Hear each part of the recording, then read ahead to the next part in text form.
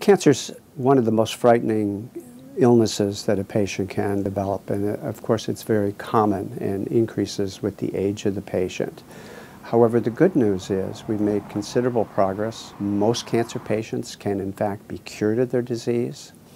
A lot of research going on. It's one of the most exciting times in oncology. I've been in this field for decades, and I've never seen the level of excitement. But with that excitement, patients tell me almost daily about the financial burden of their disease or the treatments they're receiving. We term this financial toxicity, and it's in many cases can be as important as the side effects, the actual drug toxicities that they may experience going through cancer treatment. In fact, this will force sometimes the patient and the family to give up their life savings or to go into bankruptcy.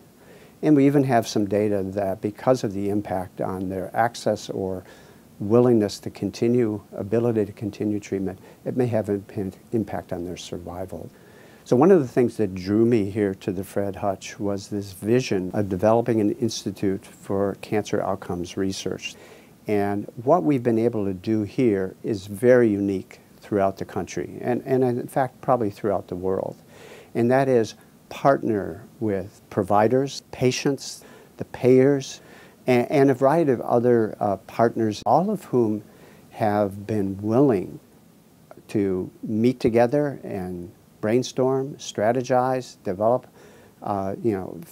discuss the problems and the solutions to those problems, and then continue the work to dive deeper and to implement strategies that might improve the quality of care. These are challenges, but they're also opportunities to provide such a large segment of our population, and it affects almost every household in the country, one way or the other, to give them the advantage of all these new discoveries, the excitement that is clearly justified, but at the same time daunting and challenging from an economic perspective. That's what our mission here is at HICOR and at the Fred Hutchinson Cancer Research Center.